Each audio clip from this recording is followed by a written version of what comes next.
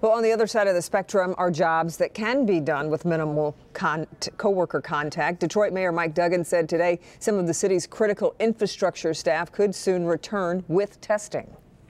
Those who are repairing the potholes in our roads, those who are fixing our water and sewer system, those who cut the grass in our parks, clean up the illegal dump sites. We are going to start to make plans to bring our critical infrastructure staff back.